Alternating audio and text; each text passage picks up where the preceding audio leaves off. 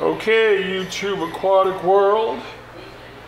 I'm back Friday night and we're working on the stand for the 210 and we're ready to do some painting. We got Will here out here started the painting. Here's the painting on the 210. Oh, nice, looking good. It's gonna be a satin black. The white on there is a sealer. This is going to be a nice stand, looking good, very strong, looking good, looking good. It's going to be a satin black. Very nice, very nice. Very happy. Tomorrow we should have this in the house, and we should have the 210 on it.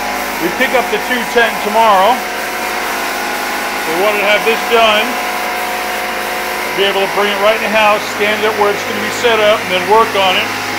I'll install some doors from there, and then we're going to go with a trickle sump on this one, and so that will all be set up, and I'll keep you guys informed how we go here. I'm really excited about this project here. Really liking this stand, coming out really well. So we'll get back to you tomorrow when we get it in and have the 210 setting on it. Have a great